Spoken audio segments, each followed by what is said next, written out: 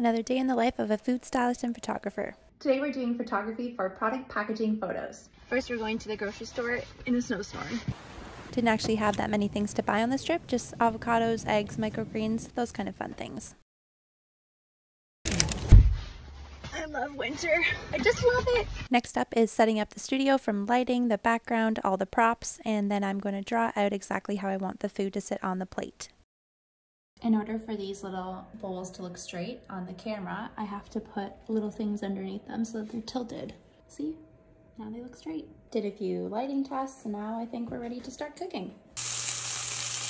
This is a mixture of oil and kitchen bouquet, which is like a browning agent for food. I'm just going to brush it on the sausages to even out the caramelization. Some people blot oily skin, I blot sausages. The sausages last the longest in terms of sitting out, so they are first on the plate. A very good avocado day. Avocado has been placed. And then I spent 5 minutes trying to place this microgreen. Just fishing that out. I'm just going to use my fingers. Using a cup to very carefully pour the egg into the frying pan, and then using my fingers to place the yolk exactly where I want it to set.